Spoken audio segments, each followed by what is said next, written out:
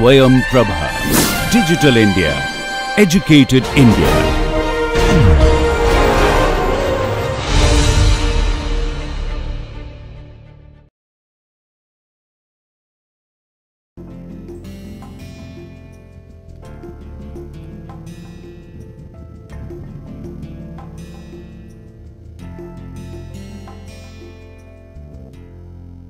So, let us continue to talk for a few more minutes regarding the layouts of various plants and the facilities that we have in the country.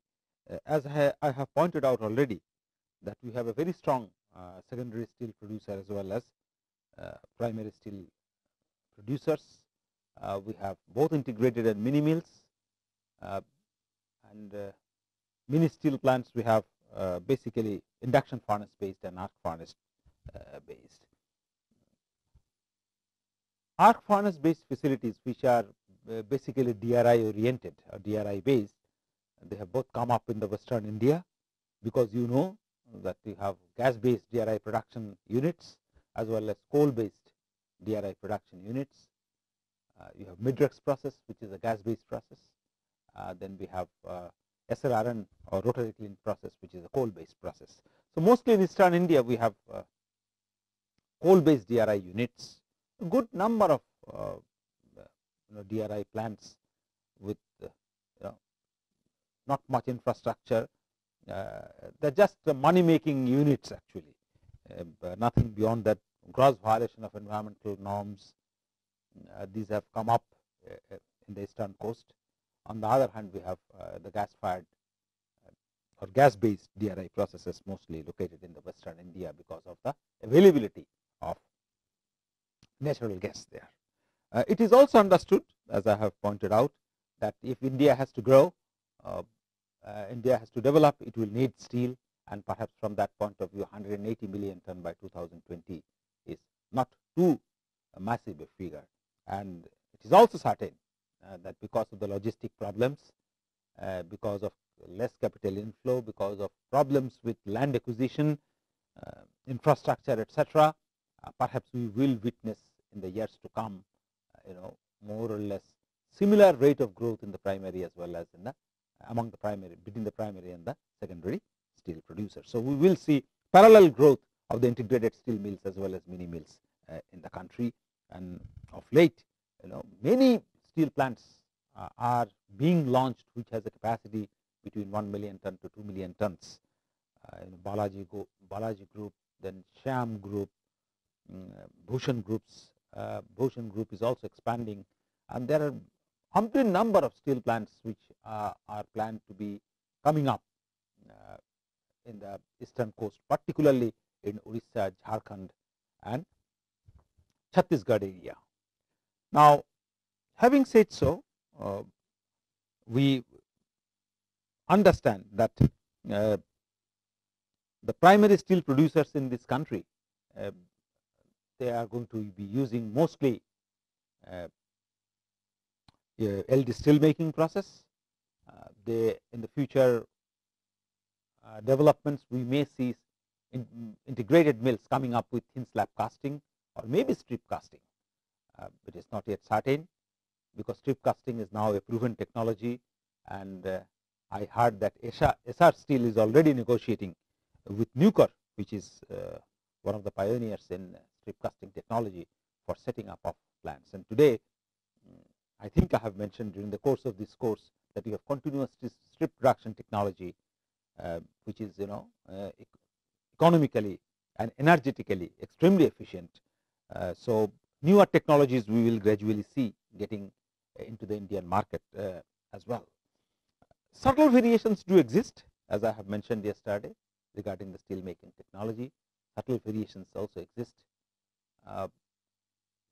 in terms of ladle size, stun dish capacity, nature of products, nature of secondary treatment, types of vacuum degassing treatment.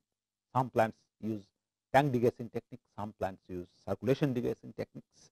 So, although the subtle variations are there, the process route more or less is same in all integrated steel plants, and in the foreseeable future, I do not think it is going to change by and large. So, we will have a primary steel making followed by lucid secondary steel making, but the emphasis on secondary steel making is going to grow more and more in the years to come as we put in more and more stringent requirement on the quality of steel. And finally, we have casting technology. Ingot casting has also been completely phased out. SAIL, of course, will not be growing. We have to see what happens to the SAIL plants in the year to come. With national orientation changing a little bit, and we are thinking more in terms of these investments. Maybe some of the SAIL plants may go out of the SAIL umbrella in the years, and that we have to really watch. But at this moment, at least no new SAIL plants, no new RINL ventures are likely in the horizon. It is mostly the private sectors, Jindals, Mittals, the Ruyas of the SR group, etc. They are actually planning to set up more and more integrated steel mills. But so far as mini steel plants are concerned, there are so many groups. MESCO is another group which is trying to expand. So, so these are not so famous industrial houses, but we will see such ventures coming up all over India, South India, Eastern India, but maybe primarily, it is the developments are going to be taking place either in the Western India because of the availability of cheap fuel, or in the Eastern India where we have abundant low grade coal available to us. Now, if we have to get to the figure of 180 million ton by 2020 from 55 million ton 2009, we have to see that is it sort of a daydreaming, is it possible for us to achieve? And in view of that, I think we have to now understand that the GDP is very high. So, maybe we are in a position, provided government makes land available, the market can generate a lot of cash, and we should be in a position to gear up our steel making facilities. But the issue comes now that what are the problems?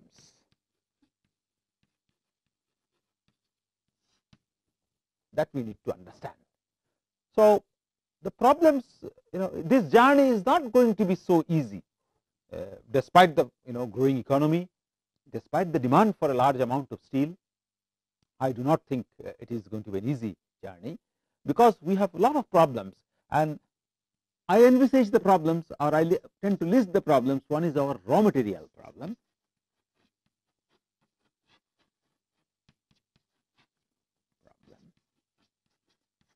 And other is our operational problem.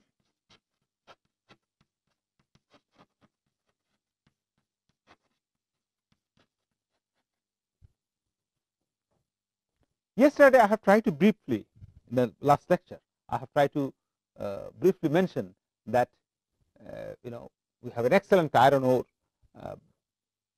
and the amount of reserve is also pretty good, and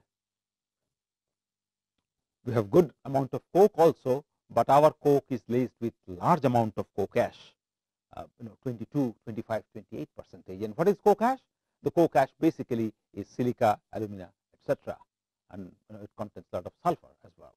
So, iron ore is basically, we have a lot of fixed iron is very good, one of the finest iron ore from that point of view, but at the same time our iron ore contains a lot of silica and alumina.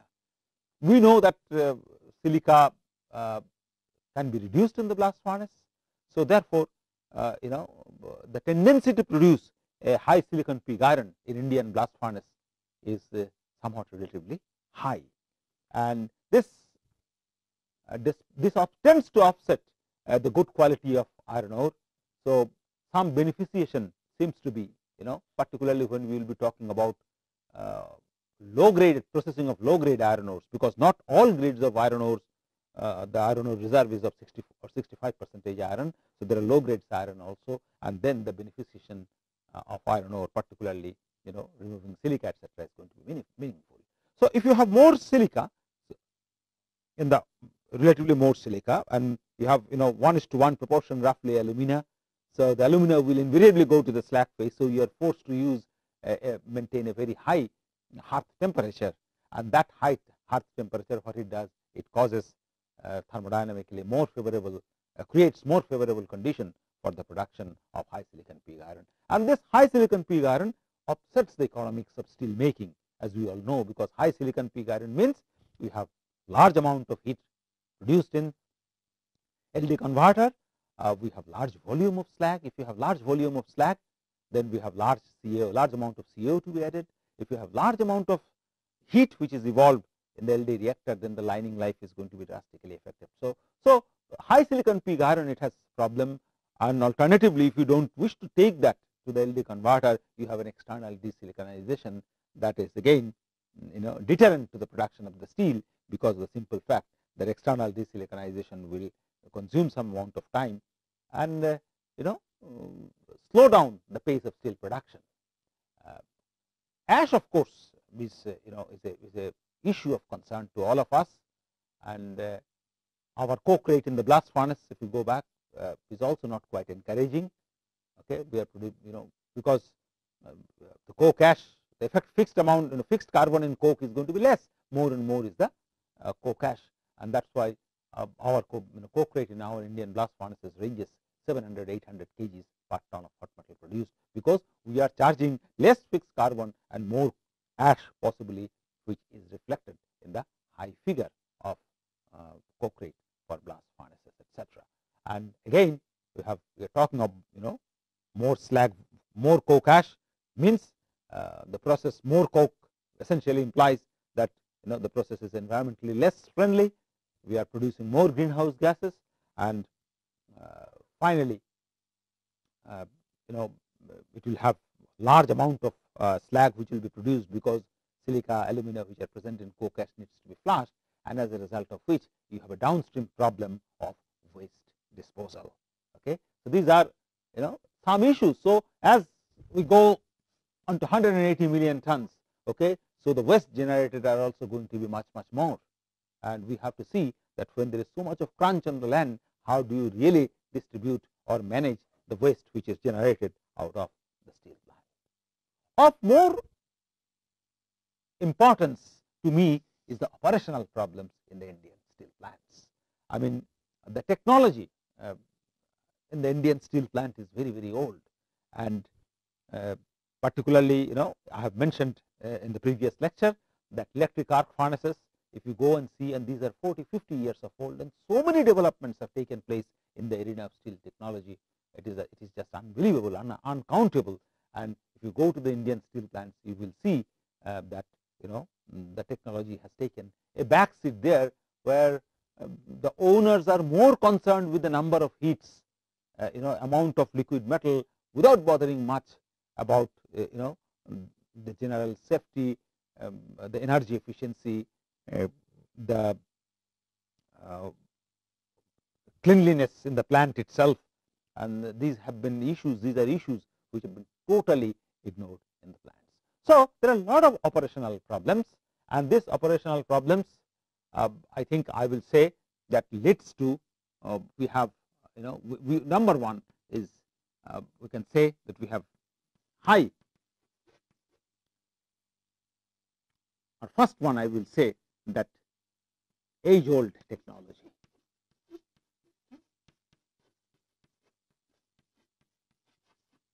I am not saying each and every plant in India uses old technology, but by and large my experience has been that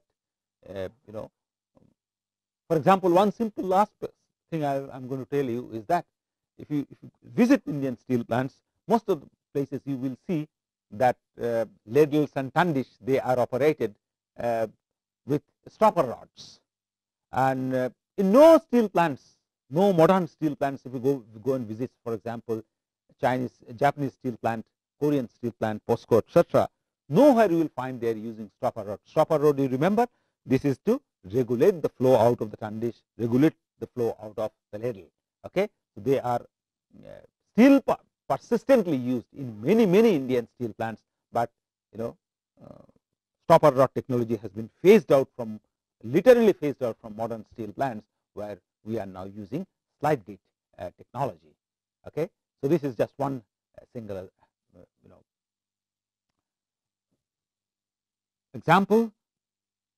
Then we have, as a result of high age old technology, we have lot of problems in the plant, and therefore we have, and the layout of the plant is also not scientific.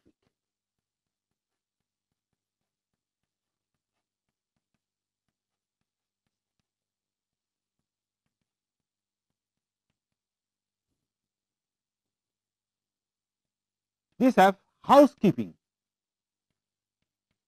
is extremely poor.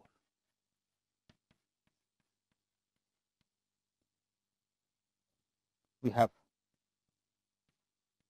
emission, recovery.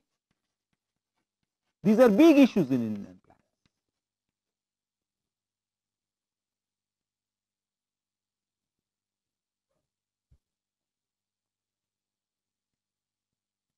We have high specific energy consumption.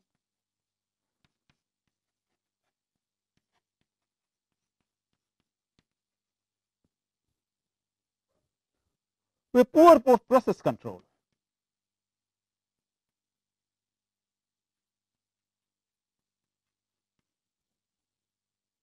These are all important issues. Layouts of the plant, for example, I have talked about a little bit about age old technology. Layout of plants not scientific.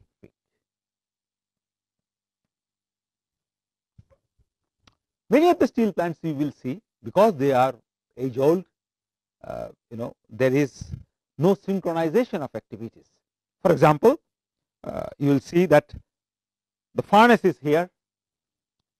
The furnace is here, for example,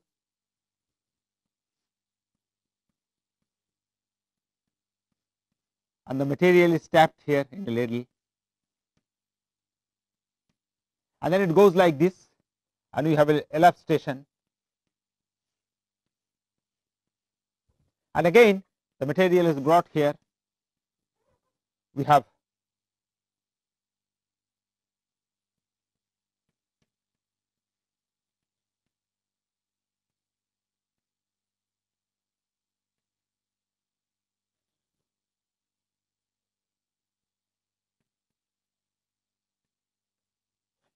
casting. So, there is lifting by cranes. So, sometimes they move on rail, sometimes they are lifted from one place to another place. So, if electric arc furnace, then it is tapped, it moves in one direction, and then it goes to the LF or VD station, then it moves in the reverse direction, because the plant is not scientifically laid out, and this creates a lot of logistic problems in running the operation very smoothly. So, and even if you look at the overall layout, the scrap yard is at one corner, the control room is, control rooms are not properly located, control equipments are not functioning properly, and these all creates a lot of problem in terms of managing the available resources very efficiently.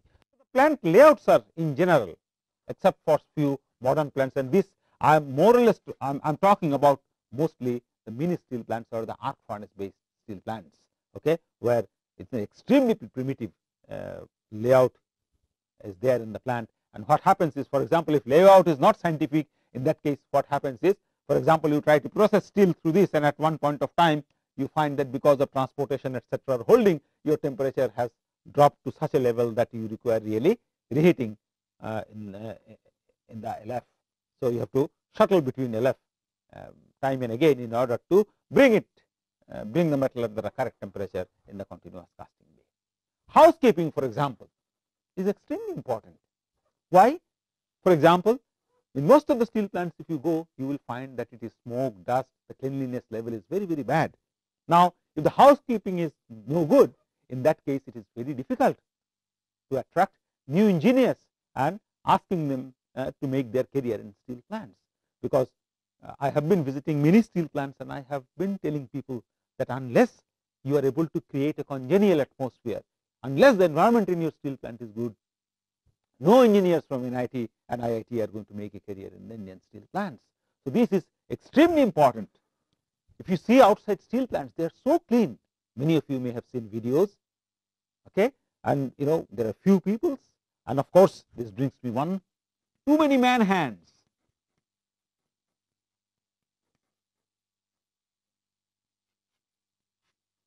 The workforce is too large in our steel plant.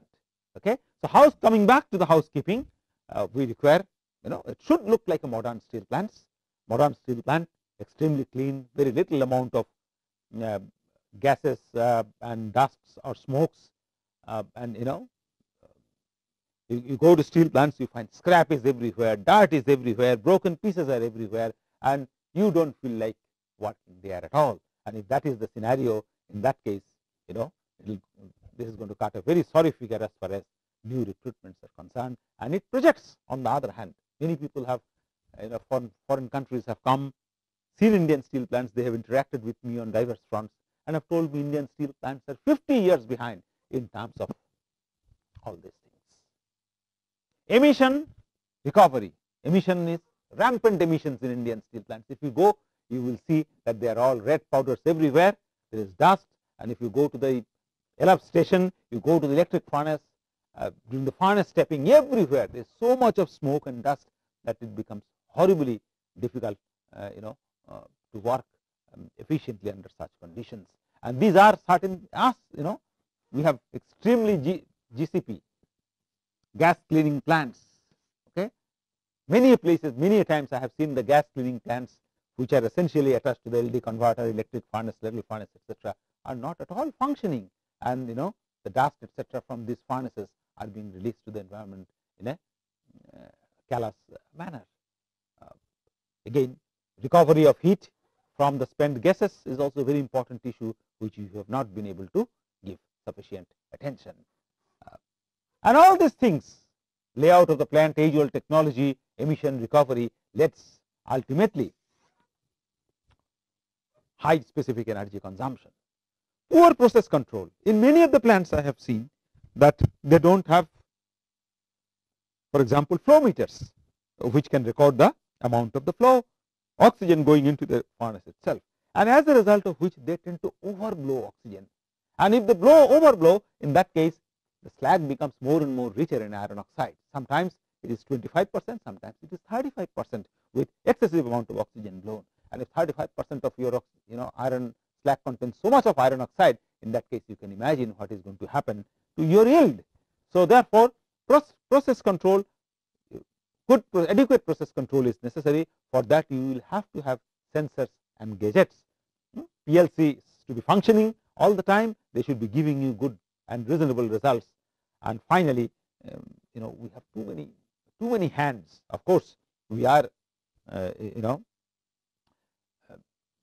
have to look at the society, but even China, which is a socialist country, the number of hands per ton of steel produced is far less than ours. In our steel plants, we just have too many people. The liability on the management is also high in terms of their healthcare cost, and other recurring costs, and as a result of which the profit really is not that much.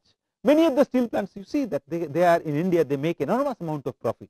It is because of one single fact, that it is not because of technology, it is not because of very efficient management, but it is because of one single fact, that they have captive mines, and from captive mines they are able to get the basic raw materials at an excessively cheap price. Okay, and that gives them the edge over others. So plants which are operating in India, there are many of them, I don't want to name them here. Okay, they have their captive mines, and from that captive mines they get raw materials at a very cheap rate, and as a result of which the final product they roll out is really extremely low priced, relatively low priced with respect to others. Now, having said so much, the other important issue is that what we have recently seen is an issue of manpower. So raw material problem, operational problem, and then we have manpower problem. This is very important. And in this context, I wish to spend a few more minutes on the topic of steel education and research in India.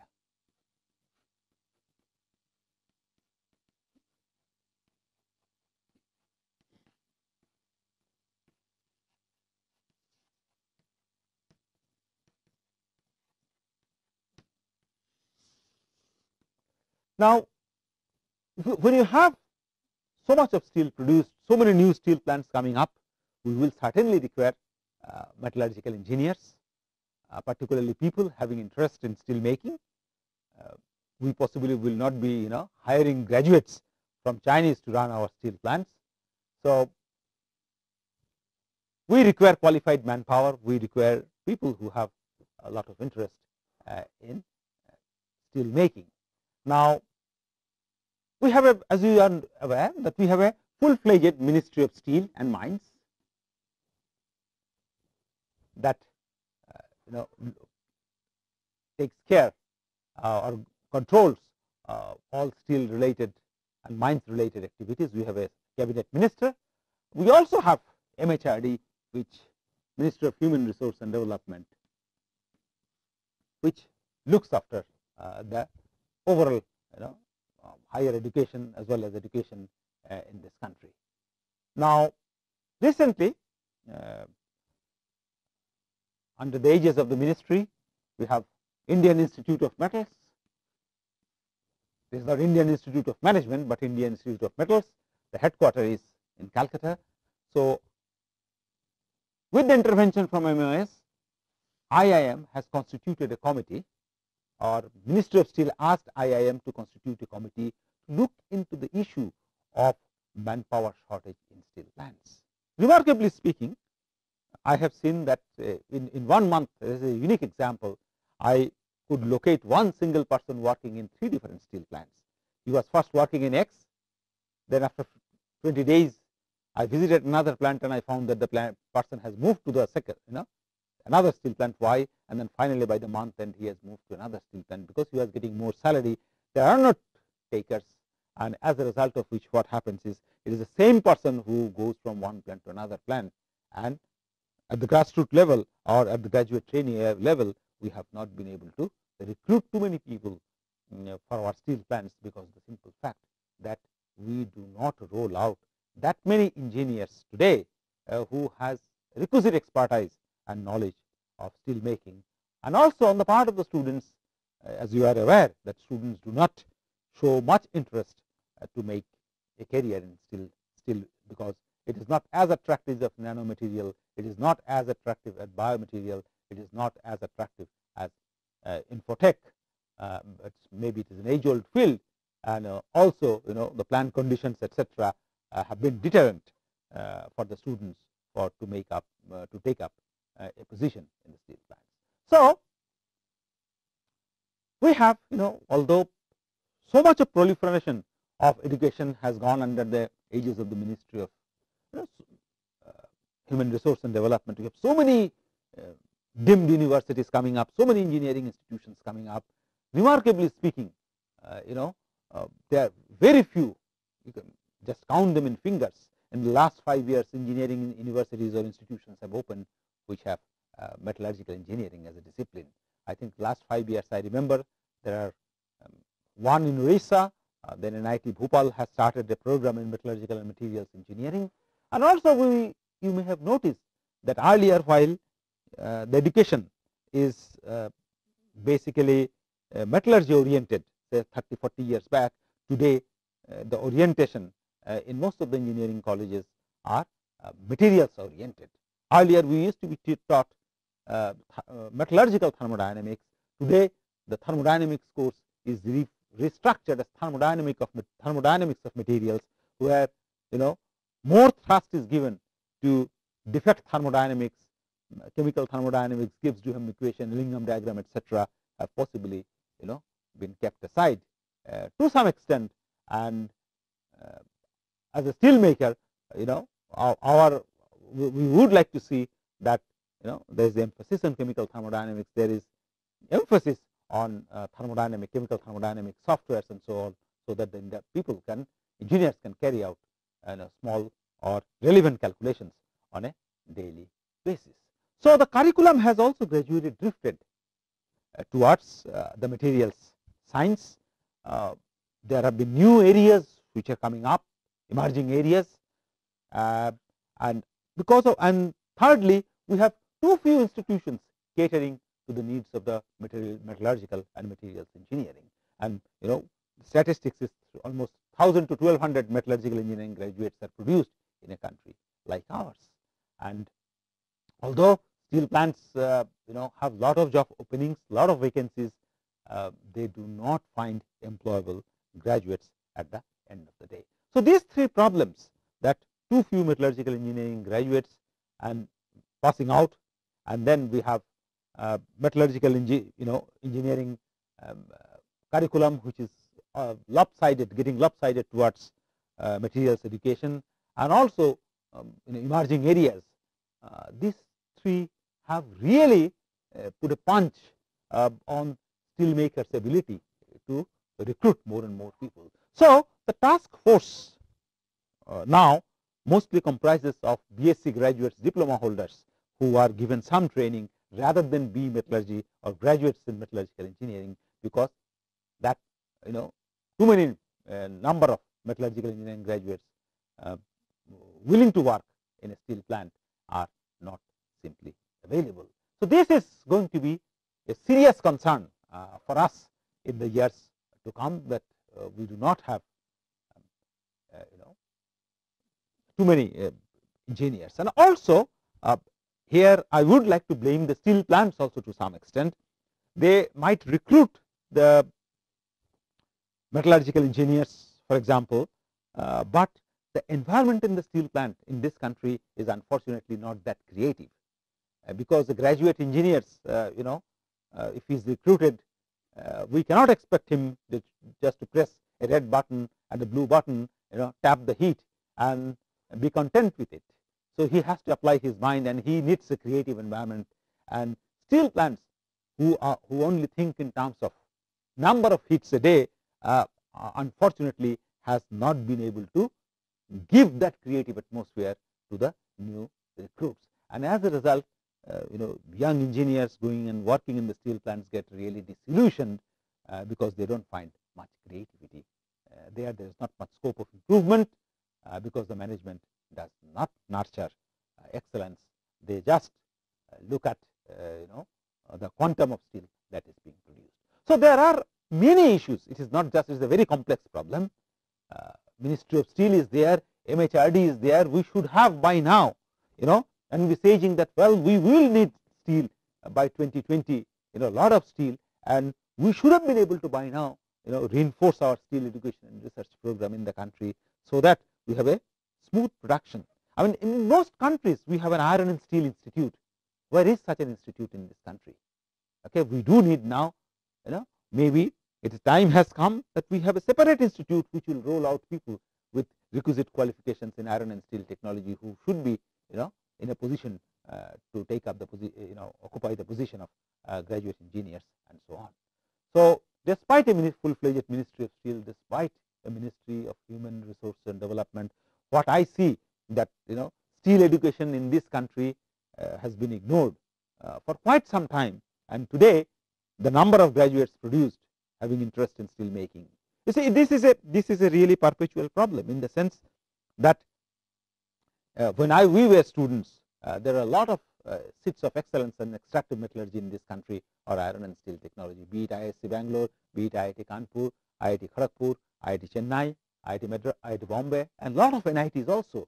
But today the number of experts, the number of professors involved in teaching and doing research in iron and steel has dwindled remarkably. You can ask that why it is so important, because when we have professors teaching and doing research in iron and steel, it is they who create the interest among the students. Okay, it is they who supervise the graduate students, and these graduate students at later stages become leader in their field. So, the professors have a proactive role here, and unfortunately, in the last 10 years or so, the number of professors doing research and teaching in steel making has reduced to an alarmingly low level. And my quote of the day is like that: the steel making professor has become like a panda. Panda is an animal, and I think World Wildlife Organization has declared it to be an endangered species, and I think a professor of steel maker in this country has also become an endangered species. And I think a very viable steel program, parallel to the material science program, is available only in Japan, which spends, there are a lot of universities where there is still research going on. There are people who takes a lot of interest in steel making, and at the same time Japan is doing excellent in terms of electronics and other exotic and advanced materials. But unfortunately our vision has been sometimes somewhat distorted, and as a result of which the education program has suffered tremendously, and I have been mentioning that it has its own problem now, which we are going to see or experience in the years to come. Research in iron and steel, for example, indigenous research in iron and steel is very, very poor. Although we have a full-fledged research, RDCS, that is under SAIL, has set up a huge research center, but we really have not been able to come up with a new technology. Many developmental works, yes, we have been able to do. We have been able to improve some of the existing processes, but not new technology. So looked at from such point also, we do not have a sizable or a meaningful R&D activities in steel in the country. I think Chinese in that front are doing much greater, much better than us. A lot of Indian steel plants today, I go and see, they are buying, for example, Chinese technology. Chinese coke ovens are being installed in JSW. Pulverized coal injection in blast furnace, entirely Chinese technology. But where is the equivalent Indian technology? We have not been able to come up that, and I think we have faltered somewhere down the line, and that's why the scenario, although we have painted a rosy picture, but the scenario in terms of manpower, in terms of research, in terms of the general conditions of the plant really do not look that attractive. So this is I think the last lecture of this course, and now I have come to an end, and I do not wish to go beyond this, but I think there is a lot of challenge. The last statement that I am going to make as far as the discussion is concerned is that we require very knowledgeable people now to contribute in the area of steel making. I have mentioned earlier also that the technology is 150 years old. It is near perfect technology. So just by merely attending the shop floor or going on a daily basis, you will not be able to contribute. Your knowledge of the subject has to be very, very good. You have to be equipped with modern subjects, modern tools, knowledge of computer, knowledge of fluid mechanics, knowledge of kinetics. All these are necessary, and then possibly we can see that, well, you can improve the casting rate further, you can improve the yield further. We are already talking about 92-94% of yield in steel plants. So it's a near perfect technology that we are dealing, but in our country the mindset has to change. The owners and the government has to change their mindset, and product, for example, steel products, they are completely dirty products that we today produce, and these products, and government is of course going to bring in some regulations. There is so much of inclusions that really you cannot apply them in strategic application. Today it is fine, but if you put inclusion laced steel, loaded steel for making bridges, you can imagine after 50 or 100 years down the down the road, what is going to happen to the fate of all these things. So these are very important issues, and as a budding steel making engineers, you should be concerned about it. My objective, as well as Professor Korea's objective in this course, is to expose you to the subject, give you a modern outlook, and bring you to a point where you should be able to think yourself, what are the ifs and buts, what is the subjects, what are the loopholes, what are the problems, what are the scope, and put everything in the perspective of India, because India has to grow, India has to develop, and India will need more steel. Thank you.